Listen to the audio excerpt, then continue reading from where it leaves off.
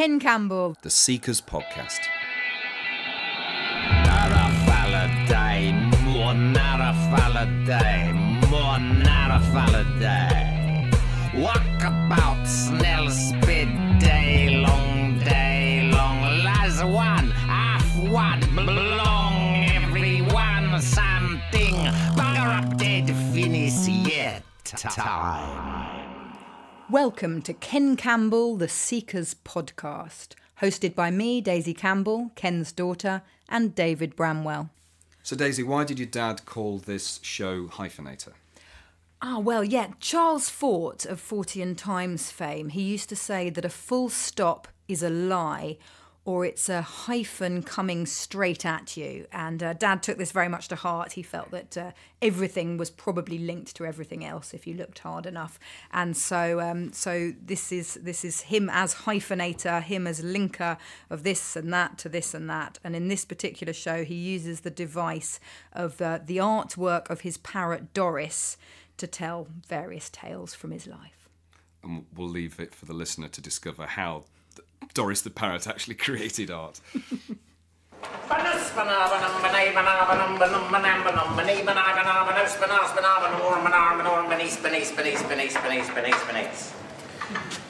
There are strange things done in the midnight sun by the men who moil for gold, and the Arctic trails are their secret tales that would make your blood run cold. The Northern Lights have seen queer sights, but the queerest they ever did see was the night on the marge of Lake Lebarge. I cremated Sam McGee. Someone you like a lot's dying. Probably the best thing you can do for them is in sunsets to get them home. On a Christmas day, we were mushing our way over the Dawson Trail. Talk of your cold through the Parker's fold, it stabbed like a driven nail. If your eyes you'd closed, then the lashes froze, so sometimes you couldn't see. It wasn't much fun, but the only one to whimper was Sam McGee. And that very night, as we lay packed tight in our robes beneath the snow, the dogs were fed and the stars overhead were dancing heel and toe, he turns to me, and Cat, says he, I'll cash in this trip, I guess. And if I do, I'm asking that you won't refuse my last request. Well, he seemed so low that I couldn't say no. Then he says with a kind of moan, it's the cursed cold. It's got right hold till I'm chilled, clean through to the bone. Yet take being dead, it's the awful dread of the icy grave that pains. I want you to swear that foul or fair, you'll cremate my last remains. Now, I've got a thing, I call the Dolly Parton hole. Now I'm getting on a bit. What happens is this. Every morning when I wake up, I can't remember the name Dolly Parton. Think about that. The problem is, I don't know what else is down the hole. It seems to me the best thing is that I just take it easy, you know what I mean? What's her name? I've got it written up around the place here. Dolly Parton, we're okay. Yeah. I was out early in the morning trying to get money out of the hole on the wall. I said a number and it said, no, it's not your number. Oh yeah, that's right. No, that's not your number either. Now, I've heard that you only get 3 shots. What was that fucking woman's name? I can't think. So I went and had a cappuccino. Dolly Parton! 0212, yeah!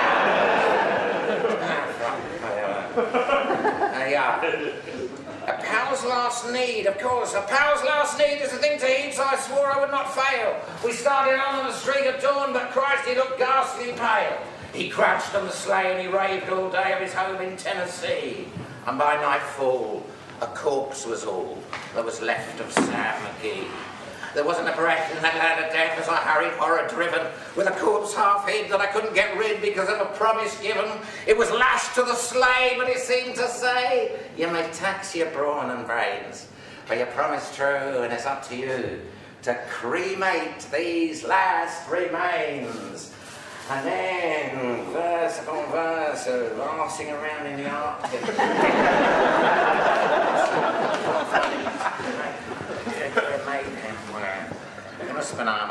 See, our Latin master used to recite now, Robert W. Service. It's by Robert W. Service. He was like this, the Latin master, his name was George Harvey Webb. And he would come in and he would teach violent, torturing Latin for 10 minutes. He'd go like that.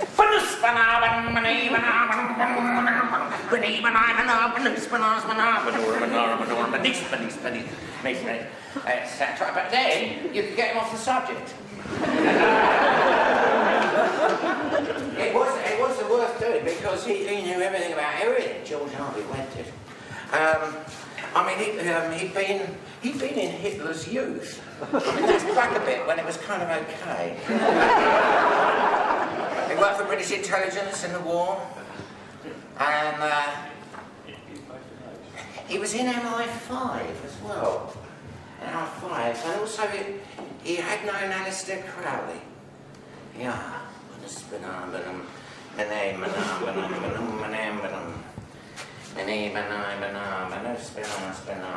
he, one day then, he wasn't there, he didn't come in, and he never came in again, and nobody said anything, and that was that. And then eventually he got a new chap, and he didn't really know much else about much else. I mean, to get him off the subject was kind of more boring than Latin.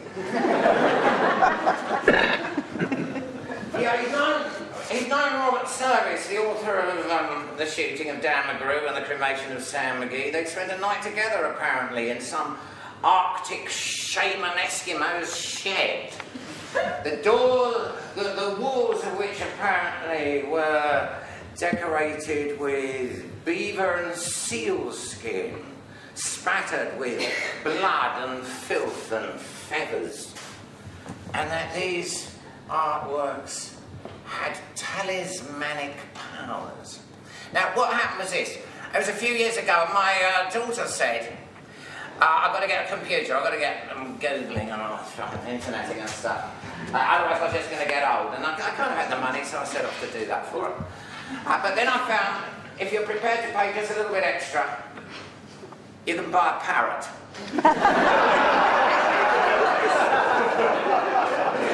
Oh, it's terrific little African grey. And I got it. I said, so what are we going to call you? And it said, Doris. Yeah, terrific. It talks. I've taught it its autobiography. You have to teach it in short little bursts. Where you can do its story so far, as this. I used to be an egg. And I hatched out, didn't I? All fluffy at first, then my feathers. I was in a pet shop for a while, then Ken bought me. That's as far as we got.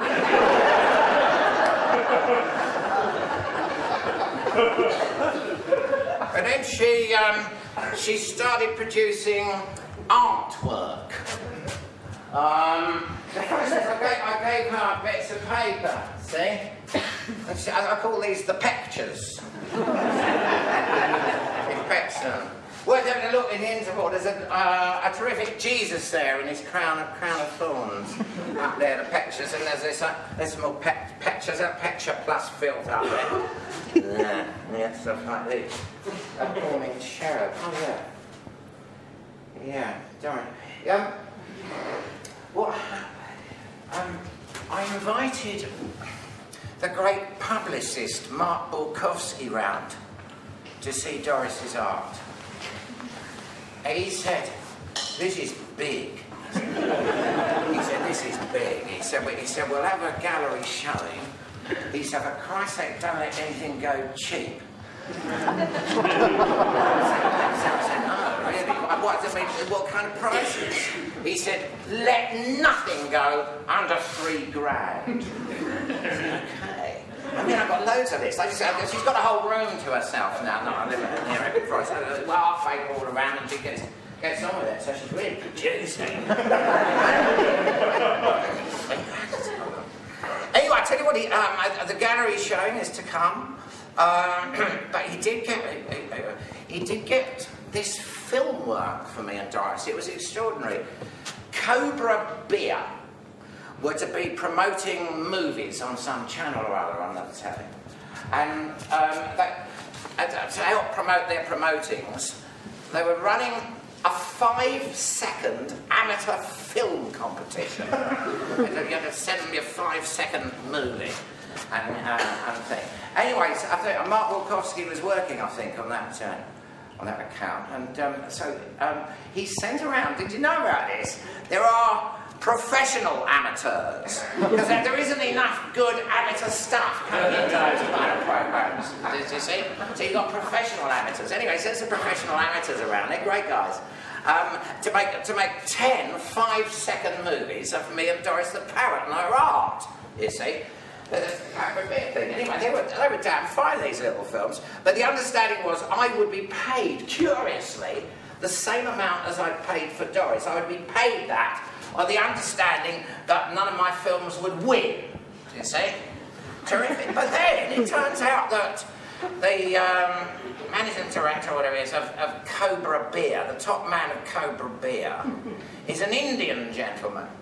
And it's his dream that he's going to become the first Indian-born Prime Minister of Great Britain.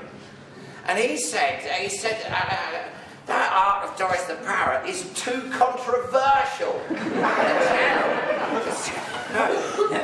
My prejudice is Johnson being Prime Minister. I suppose we were talking about, because I was showing some of her little work, for example, like this one, the bombing of Baghdad.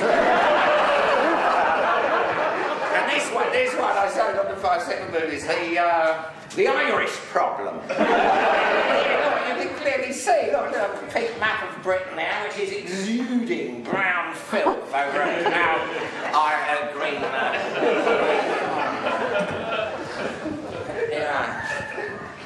When I was still at school, and I went to the Royal Court Theatre to see Look Back in Anger, one of the first performances of Look Back in Anger, and was stunned by it.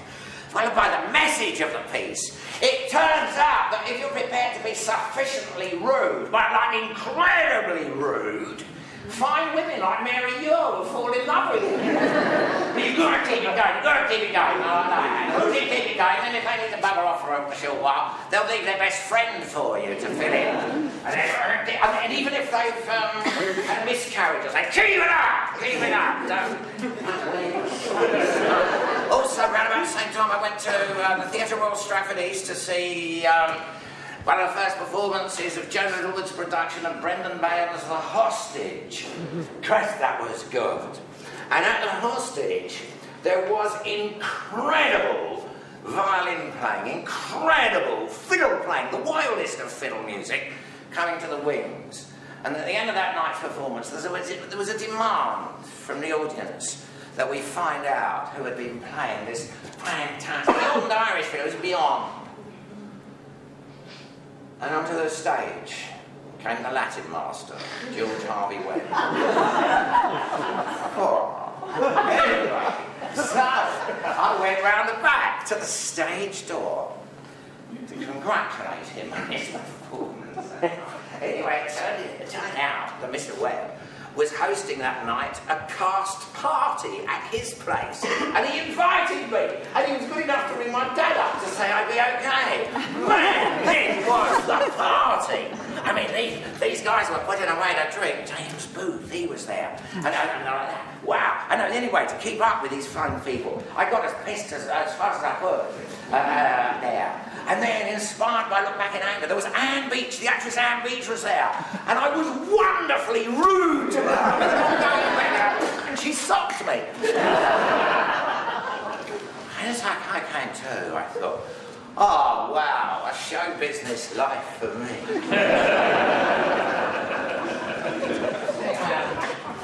I'd like to call your attention to this little one. I'd like to do this one before the interval.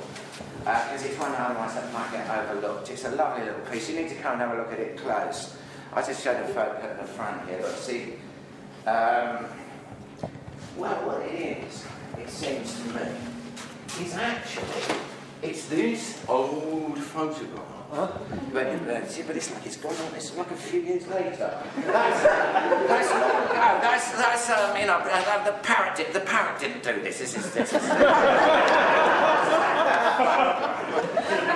But that's my daughter with a little dog called Werner. Yeah. Well, now, see, she's now got a daughter. My daughter's got a daughter who's twice that age now. So it's long ago that. But the parrot seems to have kind of done it. But here's Daisy now. Look, she's standing there, but it's like she's got a skirt over her jeans, and there's little Werner jumping up. Can you see?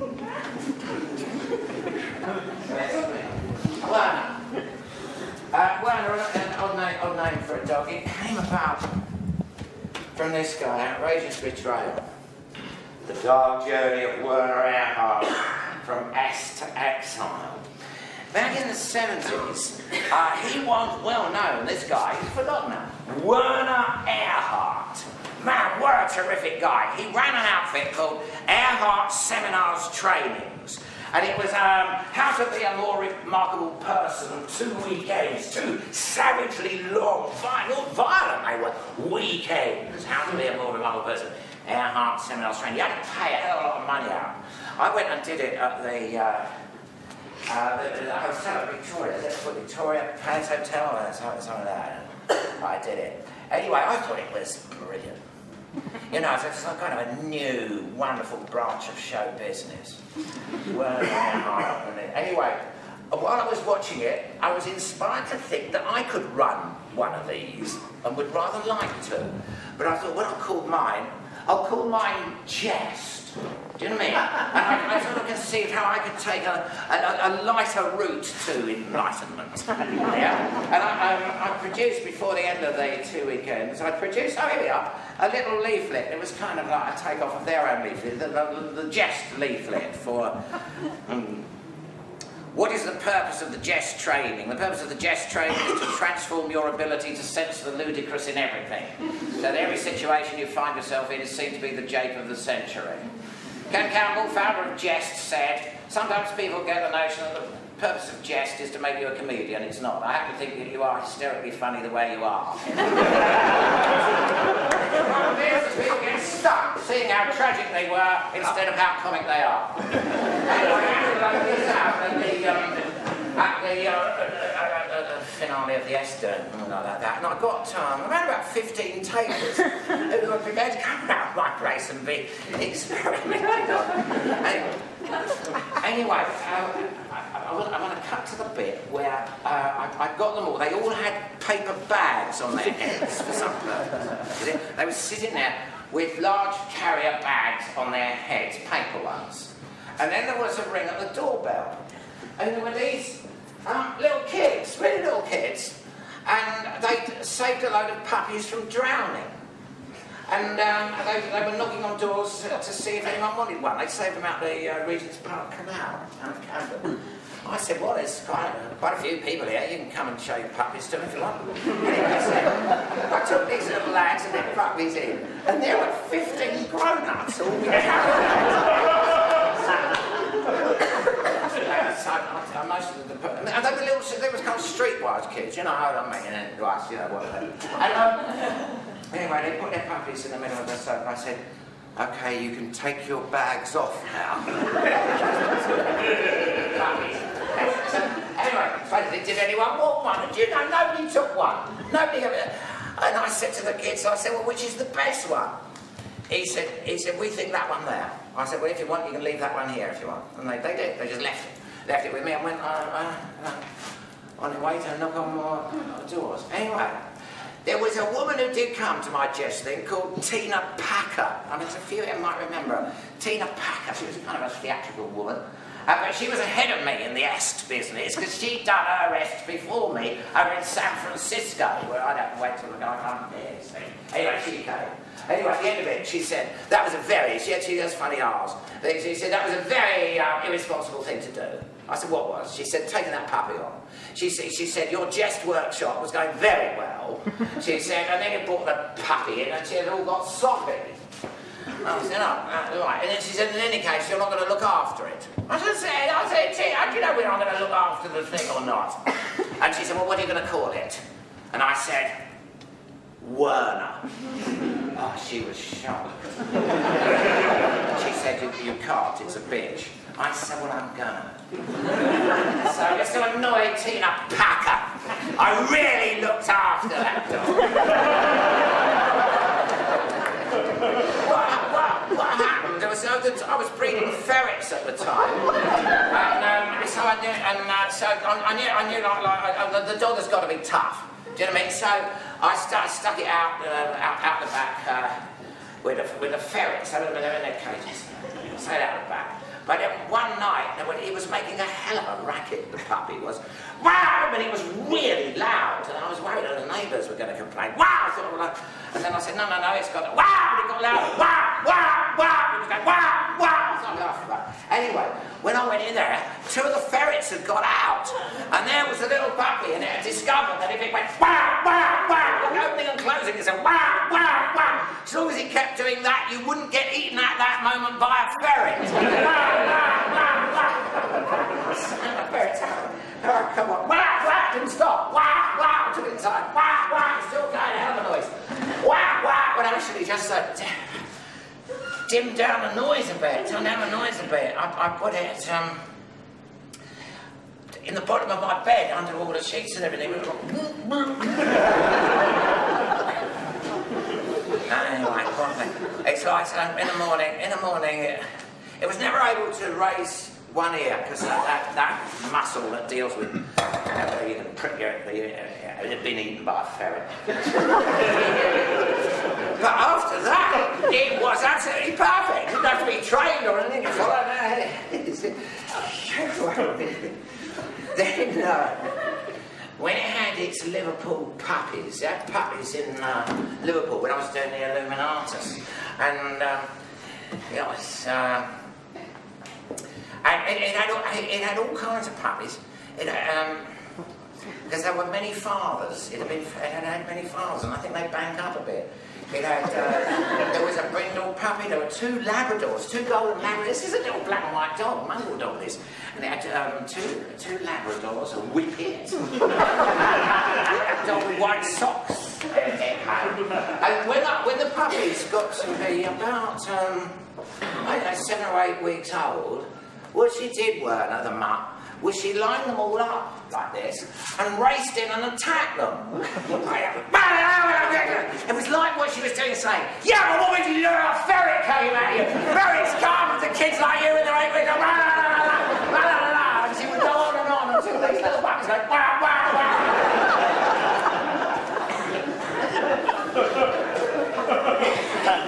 Just terrific. I mean, that was a terrific dog. And it was a show business dog. It was in my production of School for Clowns, notably. Also, it was in a Canadian movie. It was in the London bits of Joshua Then and Now Canadian movies, in an episode of Sherlock Holmes. It was also in the matinees of a kids' show at the Arts. Every day, it was a month's run, that thing. And it had to play, it was a real part, that was. It was in 7 scenes, playing a dog called Fritz. And it was set in Nazi times. It was about kids escaping from Nazis. And it had to eat a meal on stage, and it had to act being in a boat. Like that. But the greatest thing was, she went to work on her own. What would happen is the taxi would come, and the taxi would take her off and do her scenes, and she'd stay for a biscuit and a bone with the fans, and then taxi home. Practically a week. When she was round about 15, she started to dig a hole This was no ordinary hole, this. This is the kind of hole that a badger might do, a fox might. This was tunnelling she was into. All right? And then, one afternoon, she went down the hole and wouldn't come up. I mean, she could seemingly come up, but she wouldn't come up. And it went on, and it started to get late. And it dawned on me what had probably happened here. This dog was perfect, perfect little animal. But it was so perfect, obviously, that it had dug its own grave and gone down to die quietly in it. And so I got a sleeping bag, and I spent the night out there with my hand down the hole, like that. And a bit of life maybe, but cold, like that. And I came in that morning, and I said to my daughter, "That's okay, you don't have to go to school today. Let's have another picture,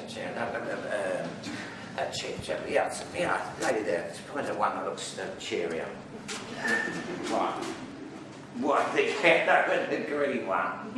The yellow and the green one. All right, I will do that. The yellow and the green one. Yeah, this is Doris's picture of two dogs of more recent times, kind of now times. That's Max and Gertie. That's Gertie, Max's mother.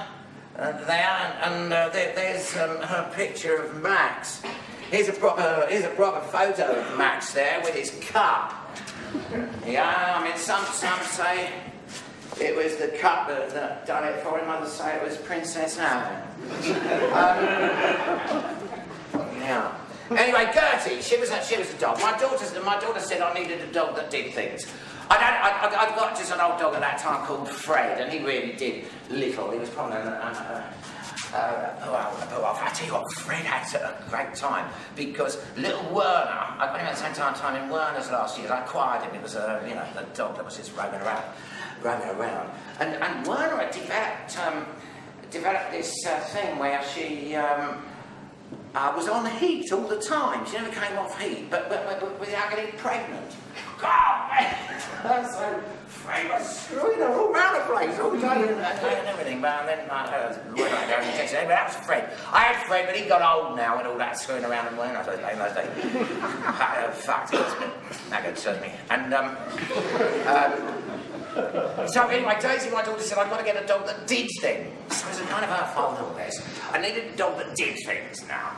And so I was looking through the ads in Loot for dogs maybe that did things. And there was an advert there of a gypsy, to deliver a gypsy cross, this.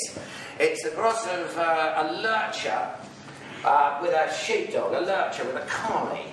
I mean, I rang out the bloke about this. He said, that's right. He said, no, the purpose of these dogs is like, race out, kill something and bring it back. This is perfect.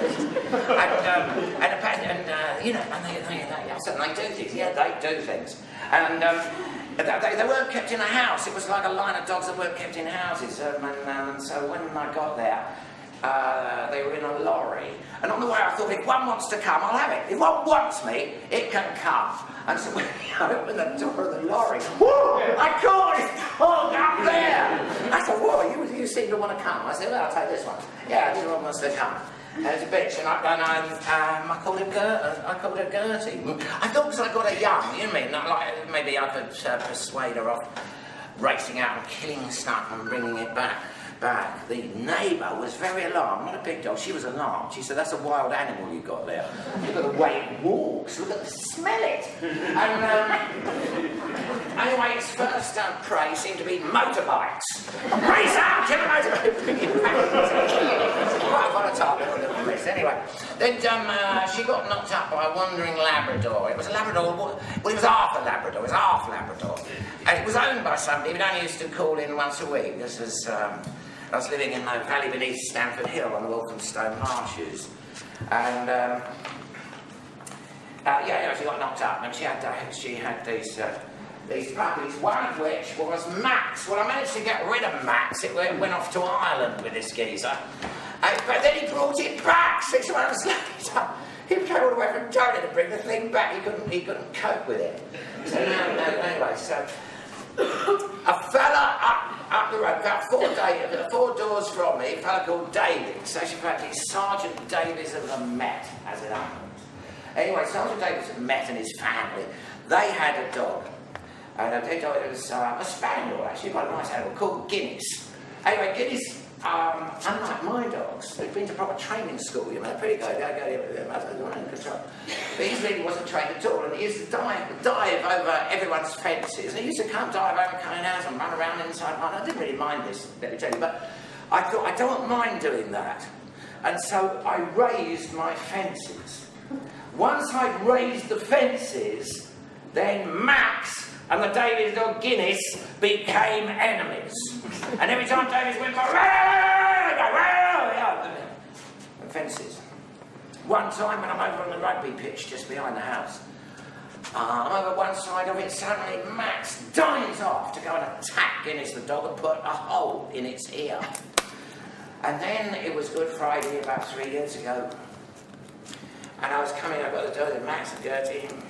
I'm coming out of the rugby pitch, then into Springfield Park, and then I see there's Davis there, and this is two young boys, his young sons, and they were running loose, the dogs, and so I better call them in now, but I couldn't see Guinness. I said to Davis, "Where's Guinness?" He said, "I've lost him."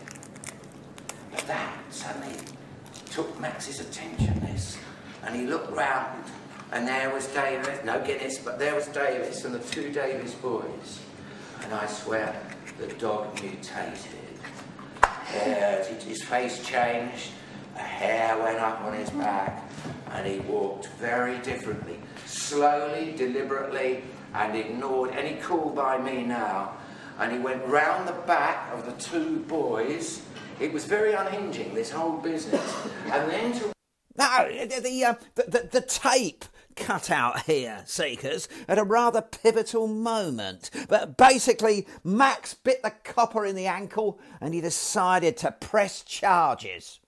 Done under the Dangerous Dog Act. This is the latest Dangerous Dog Act, what's called the Pit Bull Act. And I managed to get a solicitor who only does dog trials. And he said, you probably haven't realised the pickle you're in here. He said, if things go wrong for you, he said, you could wind up spending 2 years in jail. I said, really? I said, listen, I don't think it bit him. I think his own dog probably bit him, is what happened. And he's blaming me. He said, look, he said, if you like, he said, we'll go in and challenge it like that. He said, let me tell you that. He said, in courts, despite what you might think, policemen are believed. He said, your best route, said the solicitor, is to have your dog put down now. He said, then I may be able to get you off the whole thing, if you do that. I said, no, I wasn't going to do that. He said, listen to me. He said, only 4% of dogs survive this. 96% are going to get put down. I said, well, how do you get your dog to be one of those 4%? He said, well, if I knew that, he said, I'd be rich. He said, it happens on a whim, occasionally. He said, if you want to go that route, he said, let me give you this advice. Do everything you can think of. Actually, he stressed it like this, do everything that you can think of. He said, then when they take a dog off you, he said, at least you'll be able to say, well, I did everything that I could think of.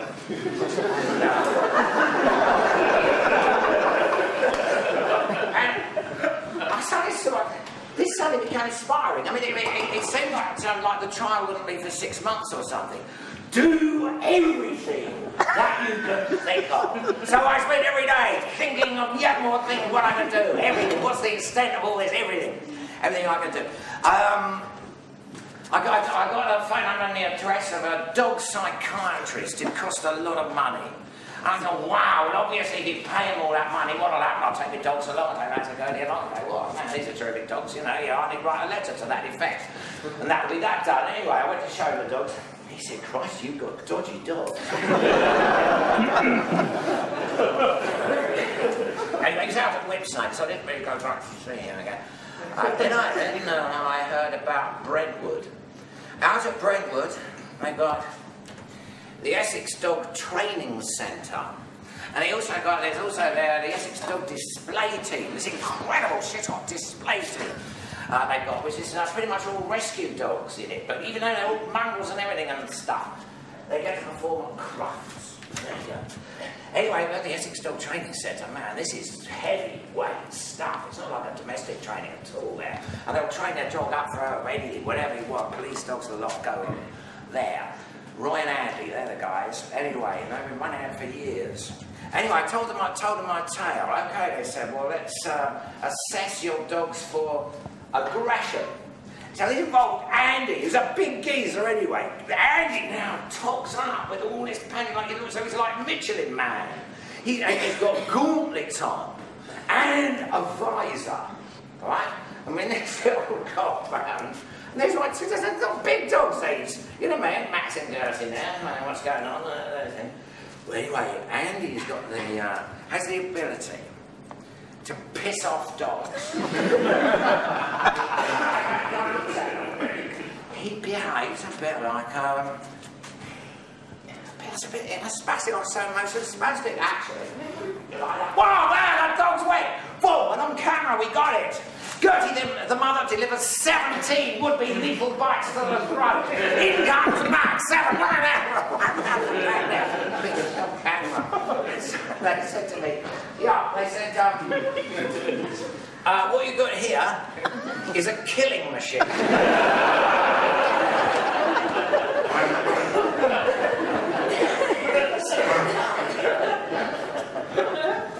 Like I said, it's like the dogs have formed themselves into a two-dog pack. Like I said, but actually, in fact, with you, it's a pack of 3, but unfortunately, you are not the leader. So I said, listen, look, I said, look, these animals do what I tell them absolutely 90% of the time. They said, no. I don't know what you tell them any percent of the time. What it happens is it's going through the mother, who's the pack leader. Yeah? And then she says she likes your ideas. It's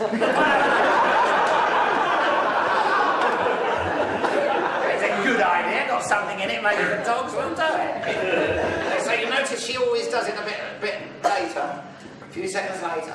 So show the other.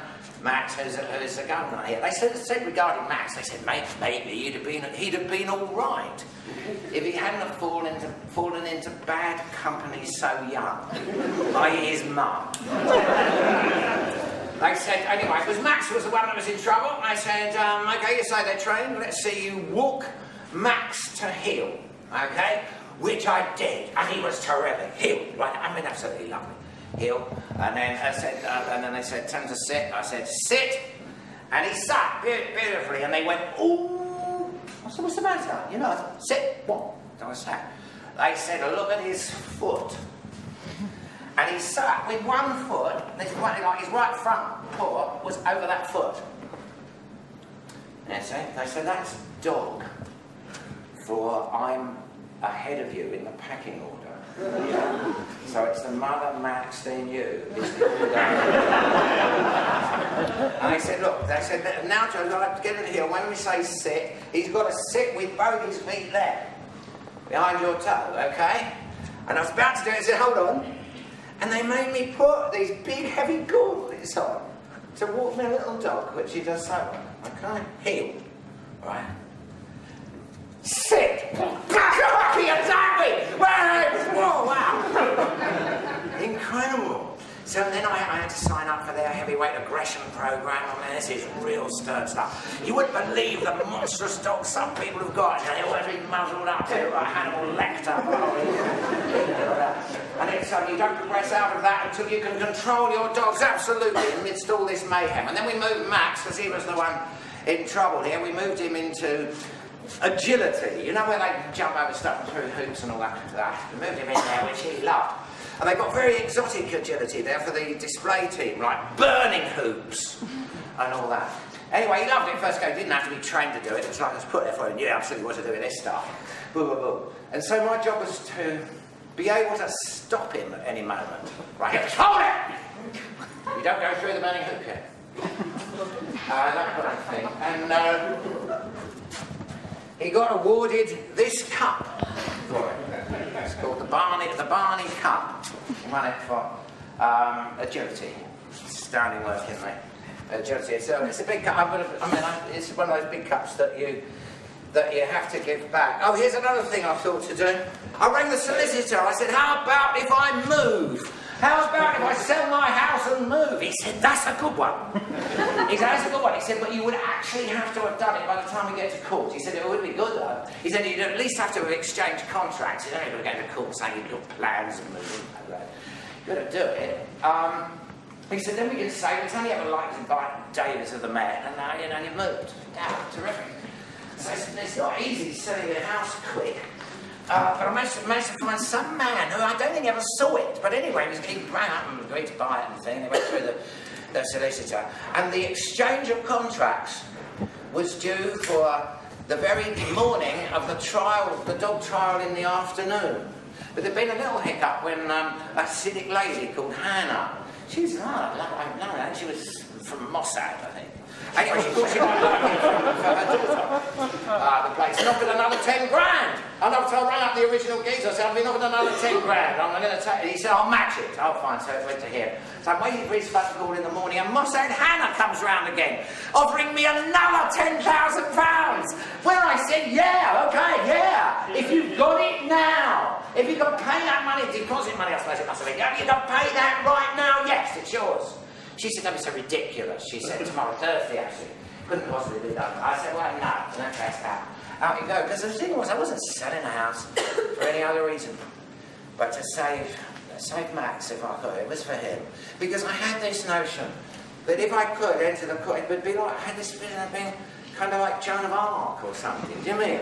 If I could enter the court completely pure, the man who had done everything he could think. You don't get to take your dog along, incidentally, but you can, if you have one, take their car. And say,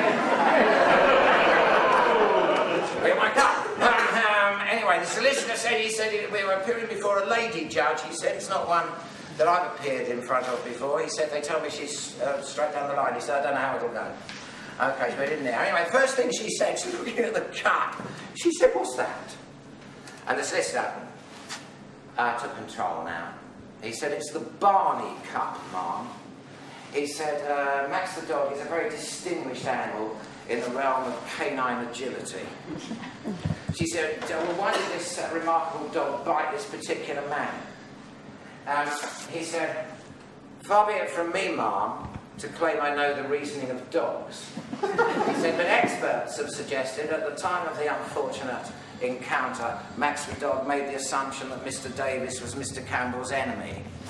She said, well, why would it have done that? Was Mr. Davis acting in a menacing manner? He said, he's a policeman, ma'am.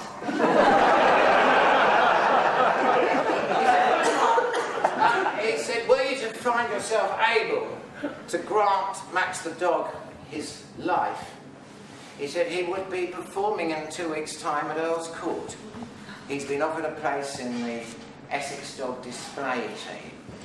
And this was true. Roy had said if he gets through that trial, he said if he gets off, he can appear at Earl's Court with the Essex Dog Display Team, he said. I mean, his notion was that at best I would get leave to appeal. And what would be really good, he'd produce a little film out about good Max was ready for the appeal. But she said, I permit him his life, she said.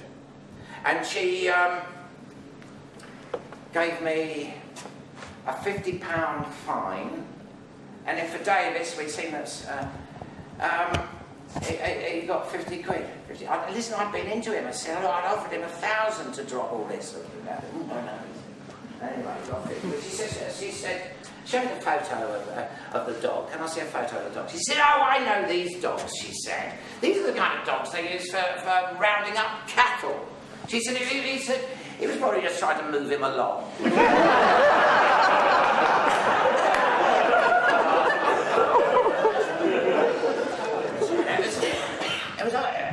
Anyway, I had me Barclays downstairs there. I had my Barclay card ready to pay me 100 quid now.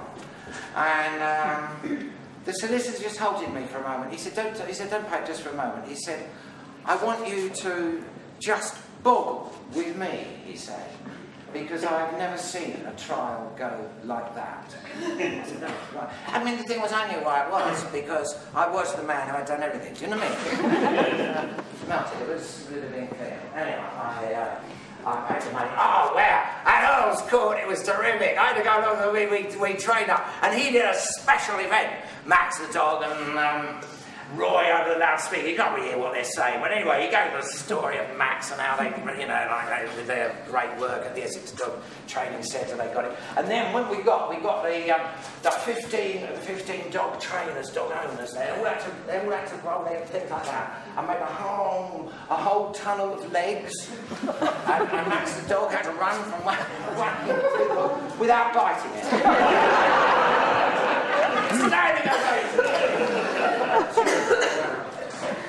Anyway, it was great, Max getting off like that and everything. And I hadn't decided, you see, where I'd be moving, because I didn't know where I wanted to move. I'd been putting Max down, I wasn't really at all sure where I wanted to go.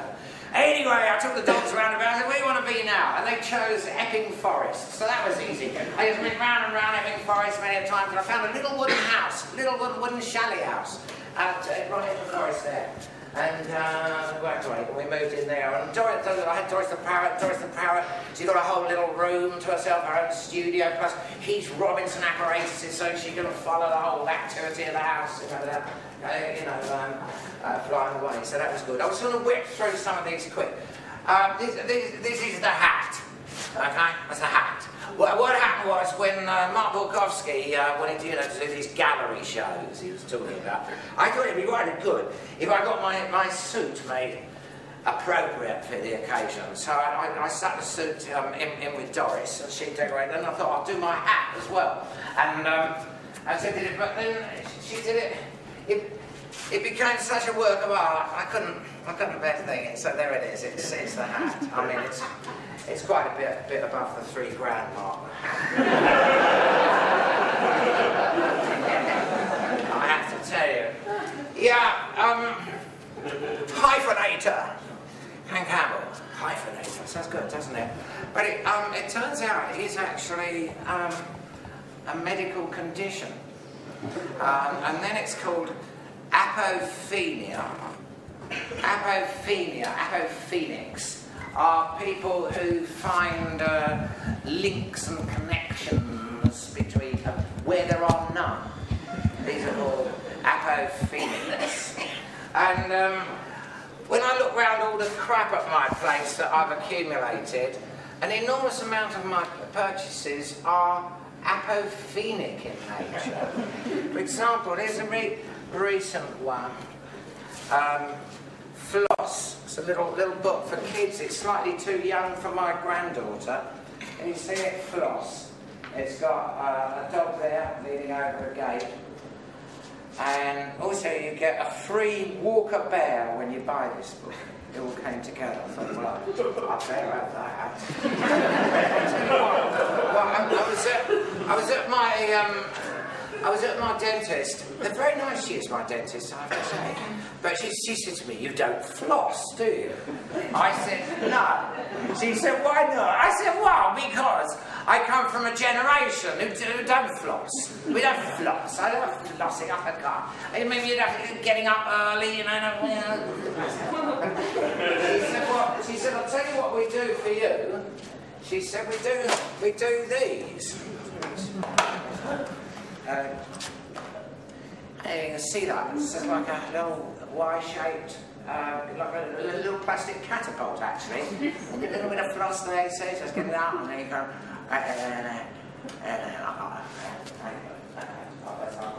One of those off. Now, where I live, just right on the forest.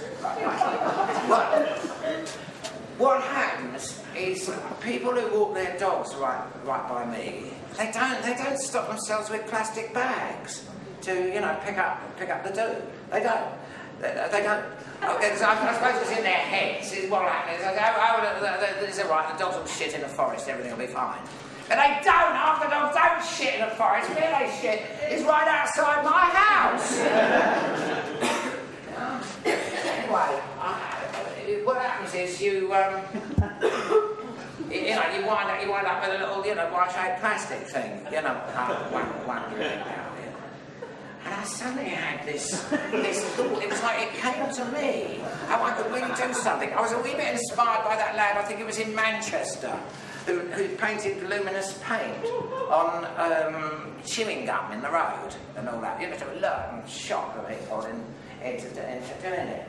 Anyway, if you stick one of these into a turd like that, it kind of looks like a snake.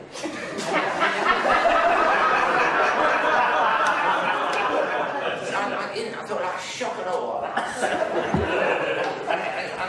So there you can, these are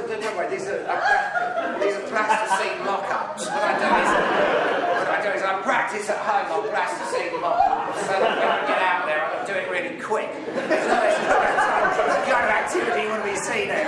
Like that, but I do it at night when I wear a head torch.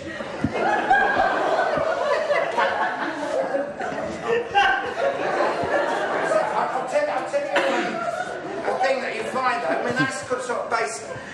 There are very few like that. You know, like in joke shops, if you buy a joke dog turd, it's like a swirly thing, isn't it? They're quite rare. Actually, the most common are like little families. So it's like a mother and a father. And there's a lovely effect that I've got for those ones. I've got a carpet. It's like a wool. It's not a skin, but it's a pure wool carpet or something. And whether you walk on it or not, it kind of explodes fluff up every day. You get, you know, oh, cleaning of fluff. Well, I found that with that and glue, it's very quick to do one of these. And you can make a very nice little family of these kind of little furry ones. The eyes, what you do is you go in art shops, in the kids section, they have self-stick eyes, but they don't stick to dogs in. What you've got to do is you've got to stick them onto a drawing pin, and then you can... You're not flossing the dentist... You're not flossing the dentist said, tossing her long and heavy black hair. And because you're not, a lot of rot is laying your dentine bare. She wore ankle socks and sold me a box of plastic Y-shaped flossers.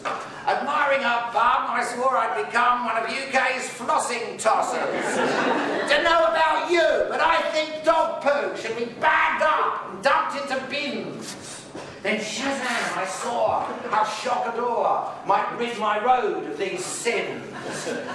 I'd paint the turds as snakes and birds shot down by the gun of a sniper.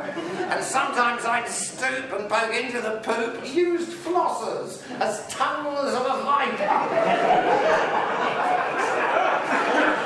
I'd turd paint at night, well out of sight when everyone's in bed, and I thought I would be best in a hood with a head torch on my head.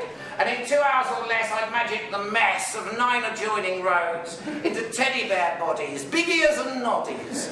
And some turds I turned into toads. With glue and fluff and additional stuff, like a packet of self-stick eyes pre-stuck to a pin so that pushing them in don't give you a pooey surprise. Oh yes, this art will be famous, but I'll not give my neighbours the genius behind it. A gift to a city, and really a pity somehow if some arsehole had signed it. Then a knock at the door, and my Shockador, as the policeman said with a smile, "This is not an arrest, sir, but our inquiry suggests, sir, you're the local poodophile."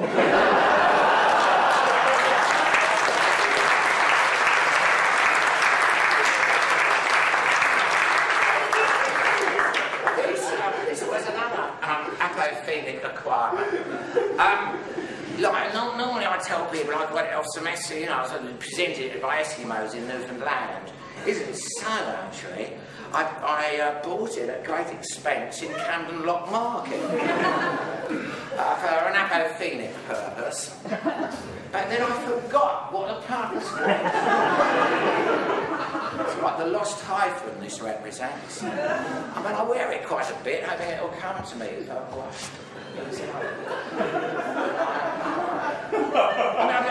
I wear it like around the house. I don't know. I don't go to the test.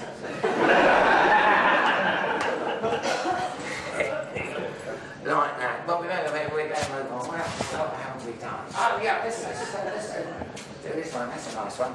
Here you're going to see. I mean, you have to kind of look at it in a certain way, and then it'll come to you what that is. This one here. It's Michael Fagan lurking behind the Queen's bed, preparatory to sitting on it. There's the Queen in her nightie in bed, lying on her back there. And there's Michael Fagan. When it was all in the papers, this guy Michael Fagan had sat on the Queen's bed, in an instant he became my hero. I went out and I bought every newspaper, every day I was like every newspaper, and there was more and more about this extraordinary visit of this guy breaking into Buckingham Palace, finding the Queen's bedroom, going into the Queen's bedroom, meeting up with the Queen there, and then having a little chat together, and then she's saying something like, "No, anything I can get you, Michael?" And he's out to do with a cigarette. She said, "What do you smoke?" He said, "Senior service." So she rings down to security, says, and they say yes. Said, "Queen here, could you send me out a packet of senior service, please?"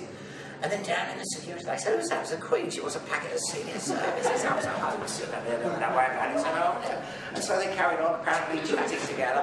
And then it was time for him to go, and he was escorted. Oh, man, what a hero. And then we read in the paper, that wasn't his first visit. He had been on other occasions there, but not much about that. How interesting, John. And then I was alerted to the fact he was coming up to his trial at the Old Bailey, and I went there really early. I was about number 9 in the queue there to go and watch the trial of Michael Fagan. Man, was it terrific. It was packed in there. And I was sitting 3 rows behind Michael Fagan's mum. Right? Anyway, Michael came in. There's a line in Robert's Services, The Shooting of Dan McGrew, when the guy comes into the bar, and he says this. The poet, he says, his eyes went rubbering round the room. And I've always thought that's a great line, but I've not quite known what it meant. His eyes went rubbering round the room. Until I saw the entrance of Michael Fagan, and his eyes went rubbering round the room. And he has this ability, Michael Fagan, doing it. It's like when his face lights on yours, he does an instant satiric mirroring of what you look like. Oh, man! That's a terrific entrance it was. Anyway, he sits there.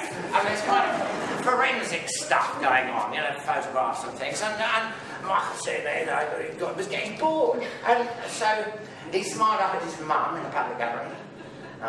Then he took his teeth out. Took his front teeth out and cleaned them. With a paper clip. And smiled up at his mum again. Like that. And she went, "Oh, Michael." And then we were on the job of the trial, and it turned out he wasn't being done at all for breaking into Buckingham Palace. That wasn't a crime at all, it turns out. It was merely a case of trespass. I mean, he hadn't gone there to nick anything. So it was just trespass, common trespass. And on those other occasions we did it, just nipped it, gone in, shooting up some drain pipes, got up to the level where the windows are, hopped into an open one, and then on this occasion, with the Queen, when asked to go, we got one. And so that was it. So that wasn't the crime we were there to do, because there hadn't been one. We were there because on this occasion, he had stolen something in this wise. What he'd done is he'd helped himself to half a bottle of wine. Yeah? And he admitted, yes, that is a fact, he had done that. Yeah. I mean, what it was he was a bit thirsty. It had been more difficult. He had to go to a higher window on this occasion. And he really needed a drink. Had there been a tap handy, he would have been very happy with water. But there was no tap around where he was in Buckingham Palace there. But then he found himself in the presence rooms. This Princess Diana's presence at the windows. I can't remember. But anyway, there were presents there. And so there was a bottle of wine. There was a screw top. It says cheap wine. Like Cyprus or something. He drank that and got on. So what he was being done for was stealing that half bottle of wine from Princess Diana. It was hers. But he claimed he was not guilty. Now the judge explained to us this, that if he's not guilty, then it must be that at the time of drinking the wine, he did not realise that the act of drinking it would deprive the rightful owner of it. Well, it was terrific in the dock. When he came up into the witness box, Michael Fagan, it was most peculiar. He put on a strange act. He wouldn't like that a lot. It was an odd thing. Anyway, it turned out that the whole thing had been because he loved Her Majesty, but in a pure way. He had pledged his allegiance to her. And he was appalled, loving her so much, Her Majesty, the way she's not looked after properly, they just leave it so that any arsehole, like, for example, himself, can get in, and sit on a bed, anyway, that was the thing. Anyway, it didn't last all that long. And then the judge said to the jury, he said, I don't think it's going to take 12 intelligent ladies and gentlemen very long to come to the opinion that Michael Fagan must have realised that the act of drinking the wine, the act of drinking it, must be depriving the rightful owner of it. Out you go, he said.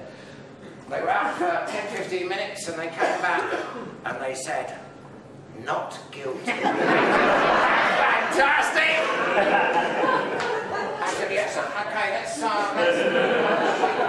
she looked up. I've done the hat. Where else? Okay.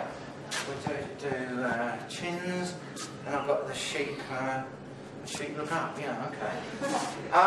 Yeah, well, sometimes to me, it looks like George Harvey Webb, I must say. George Harvey Webb, the Latin master, but it isn't. What it is, there's a picture Doris has done there. Next to Jesus, I looked at with Jesus. She does those pictures very fast. Things like that. That takes a few weeks. And it's Mr. Chins. Mr. Chins. Now, when Gertie, remember Gertie, Max's mother, there she is, when she had her puppies, there was one which was enormous. They were all kind of regular little puppies, and there was one bigger. They were all little black dogs and little black puppies, but this one wasn't. It had a little white mark there, and I called that guy Mr. Chins. And I kind of always wanted to have one day a big dog. And so Gertie delivered it. It was most peculiar. And it grew bigger, and bigger, Mr. Chins. And I kept Mr. Chins, and he was always with me. And then Max was brought back. And then it turned out that poor Mr. Chins was epileptic. It really does your head in, owning an epileptic dog. I mean, you have to join the Association of Epileptic Dog Owners. Because nobody knows quite what to do, and it's deranged. The dogs get to have visions of things.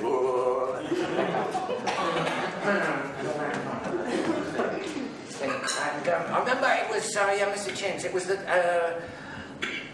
around at the time I was in art. Do you remember that play with art? It's around three geezers, and one geezer buys a white painting. It's about three friends. They kind of fall out and come together weirdly over this all white painting the geezers bought.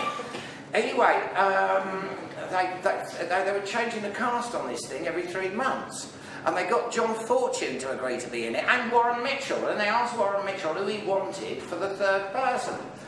And Warren said, me. He said, I want Ken Campbell. And I said, oh, Christ. And anyway, they were and I said, okay.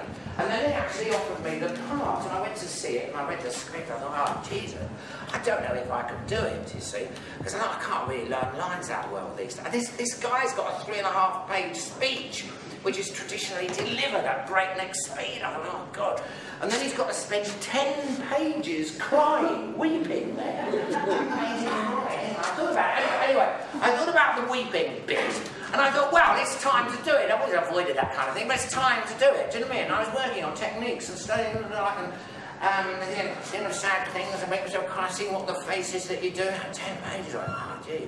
Like that. Anyway, I thought, yeah, that's all right, but the whole thing is this long speech. Could I learn it? Anyway, I held off saying yes to accepting this job until I'd learned it. I learned the speech, said yeah. Anyway, so I was in it. But then the rehearsals of it, I was showing, when we got to the 10 pages, I was showing weeping. I was showing, I do it like this. And the way it's staged is, I'd be sitting there, and the other two guys are down there talking to each other, you see. Well, week for 10 pages. And they said, no. It's always done like this. It's the guy cries like that for 10 pages. Oh, shut. Really?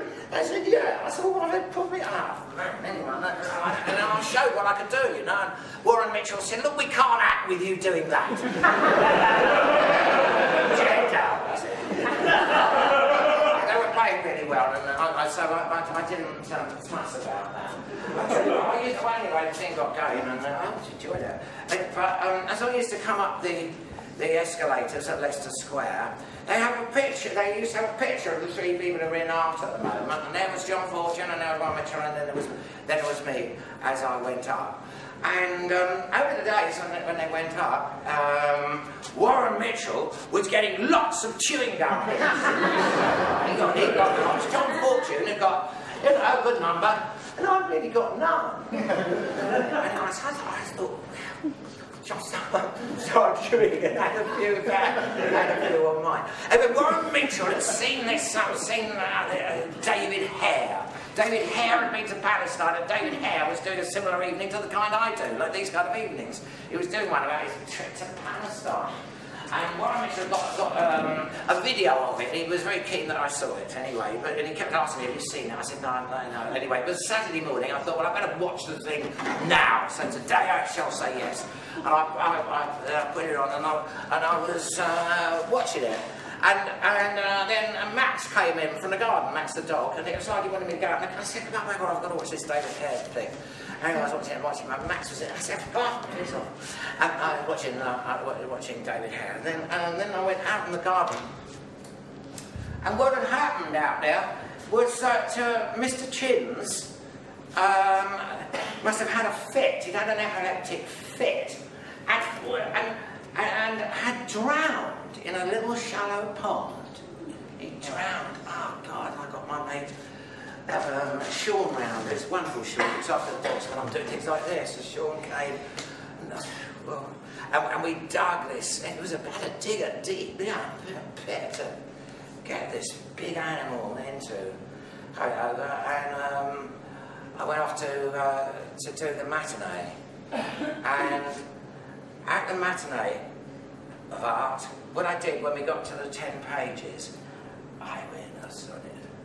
And I just sat there like that. And I thought about Mr. Chins, and I started to design, when I was sitting there, a memorial service to it, in which I'd wear a wolf headdress and everything, and give readings from the Call of the Wild, stuff like that. And as I thought about that, I just sat there, not doing anything remarkable, except I could feel the tears plunging and the dampening of the fine suit they bought me to wear operating in art. And at the end of the 2 shows, Warren Mitchell said nothing. And John Fortune came up and said, it was a privilege to be on stage with you tonight. I said, thank you. Anyway.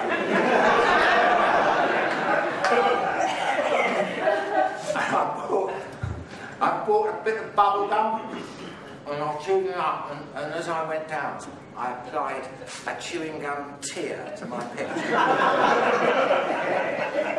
Then it came a time when I got a phone call from someone calling herself Boo. I said, Boo? She said, yeah, Boo Webb.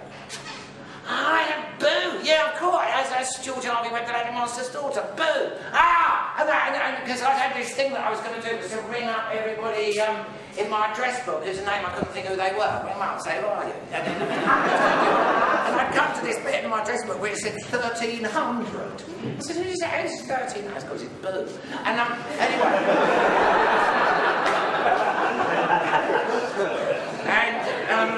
It was Boo who was very kindly ringing me up to tell me that her father was going to be dying that week, and if I wanted to see him at all, I ought to get speedily over to the Hampstead Hospice. Anyway, so I went, and he was in bed, George. He actually looked very smiley. I thought he still knew quite a lot about quite a lot, and I said goodbye. But he didn't. When I went there later in the week, Boo said, well, he's lapsed into a coma now.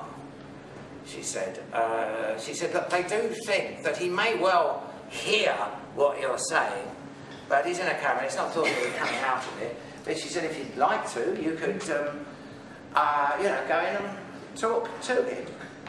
So I try to look like that's just absolutely what I'd love to be doing. And yeah, and I went in, and it's, that's quite a weird business, this. Till we came to the marge of Lake Libarge, and a derelict ship there lay. It was caught in the ice, and I saw it a trice. It was called the Alice May. And I looked at it, and I thought a bit, and I looked at my frozen chum. Then here, said I, with a sudden cry, is my crematorium.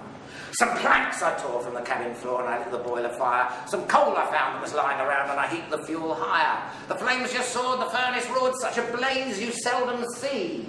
And I burrowed a hole in the glowing coal and I stuffed in Sam McGee. Then I made a hike, for I didn't like to hear him sizzle so.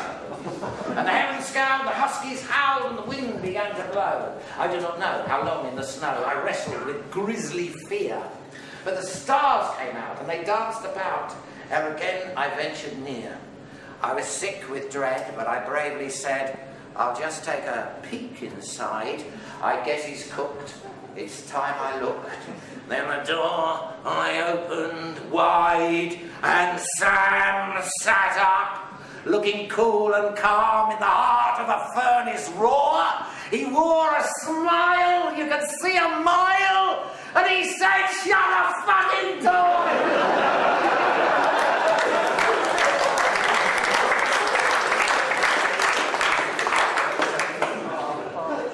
Yeah, anyway, so...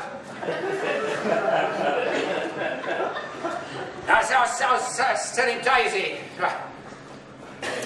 Daisy that she didn't have to go to school. And then what should happen? But a little word of the dog came running in. It's like she was saying, I've just spent all night down my hole. I said, oh, well, yeah, you can go to school. She lived on, I think, like a couple of years. Oh, yeah, and then I was at business when Fred, I've got a friend who was fucking all over the place, and I took her to the vet. The vet said, you know, she's got a little lump there. She said, what's going to happen is that lump will gradually get bigger and bigger. She said, she's far too old to operate on. It'll get bigger and bigger, and when you think it's really too big, you should bring her along and we'll just put her down. I said, okay. Anyway, she was right. The lump got bigger and bigger, and then I came in the morning, I said, listen, what do you think, Fred? I think we should put you down today, Werner. What do you think? And she seemed to think, yeah, it was a good idea. And then the phone rang, and it was my mate, Neil Laurel, who wanted to be telling me some more information that he'd gleaned of UFO activity in Northumberland. And I thought, well, hang on, I just wanted to see what that's about. And anyway, I got the data of that, and I came back and said, okay, we'll go put you down now. I said, okay, she seemed to think so. Anyway, so I went down to the vet. This is Stamford Hill. And going to the vet, it's quite a simple procedure. Men put her on the desk and they just give her a little injection. I don't know why they haven't got this for us. And they just do like a kerboom. Like in your arm. She was going, kerboom. And it's out. And she said, look, do you want us to sort it out, or what do you want to do here? And I said, no, I'm going to be taking her with me, you know. I said, burying her in the garden. And I've got a blanket with me. So I wrapped the little body up in a blanket. And then when I stepped out, there was a monsoon raging. You know, like there was the other days, where suddenly the roads are rivers. It was like that out there. And back in those days, I just love it. A little blue Morris pickup is what I had. You know, like a little truck. And I used to keep it in an ultimate crappy condition with all newspapers, you know, like just crappy. Like that. It seemed to suit it, and suited me, certainly. Anyway, but then when I got in the monsoon and everything to the Morris, I couldn't work out how to get my keys out of my pocket and open up the truck.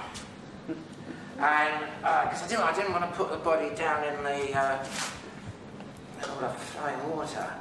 And there was a Hasidical, rabbinical gentleman there, and you are allowed to talk to them in times of emergency. So I went up to, and like what they do is rain the Hasidics, you know, so they have to wear hats. They have to wear a little hat and then a hat over the hat, and then if it's raining, they put a hat over the hat. He had his full load of hats on. And I said, you wouldn't be kind enough, would you, to get, this is quite a bit, to get my car keys out of my pants pocket there? And he said, certainly. And he put his rabbinical hand in my pocket and took out the keys. And I said, could you open the door of the... He said, certainly. And he opened it, and I laid the little body down on all this crap newspaper and stuff. And he said, your child, is it? And I said, yes. In Stamford Hill, I discovered living not far from me, Michael Fagan. Oh man, what a guy he is. He's just terrific. I think in one sense he is the funniest person in the world. I mean, what the Queen should have done, I mean, Charles, she just missed such an opportunity, it seemed to me. She should have declared him the court jester immediately. It's fantastic. It's not actually what he says, but you know that he's thinking of a million absurd and funny things. Maybe give me one.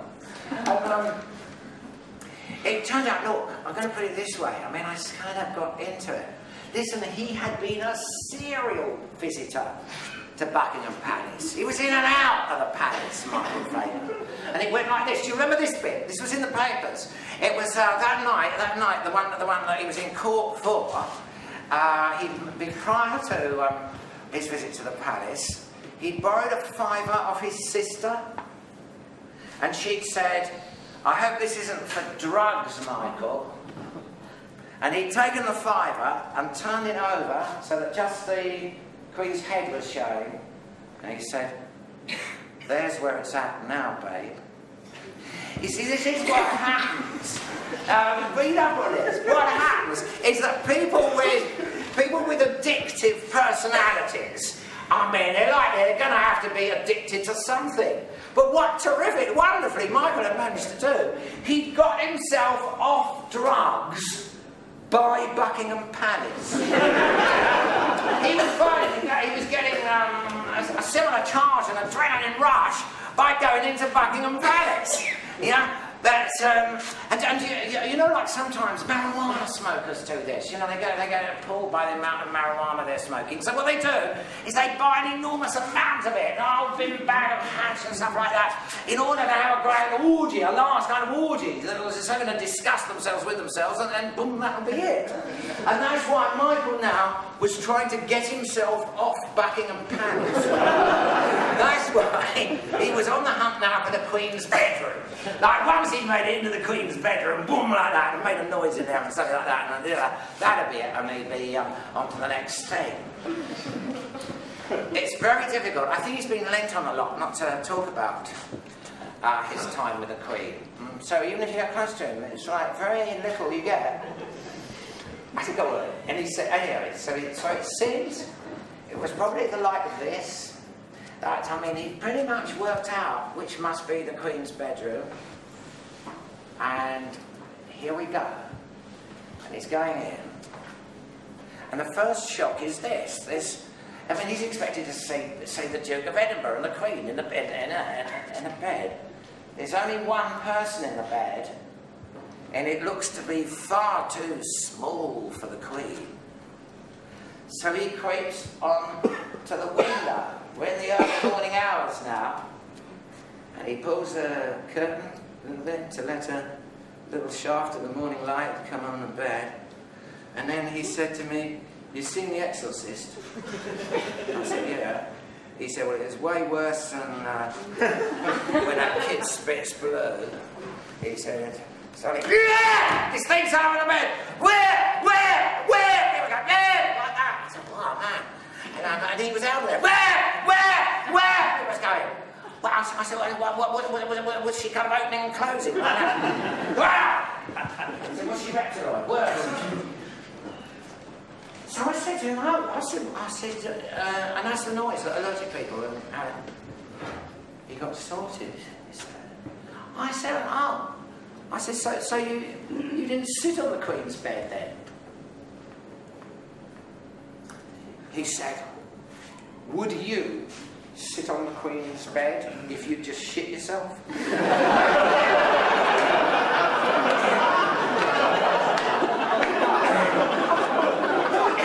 It was the flozzers that led the rozzers to me with their allegations.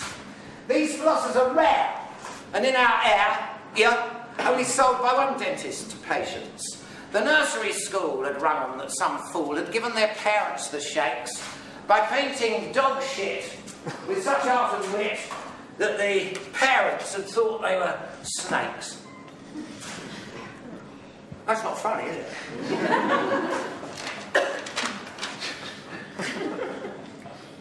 The nursery school had rung that some fool had given their parents the shakes by painting dog shit with such art and wit that the kiddies had thought they were cakes. There we go. Thank you very much. That's all.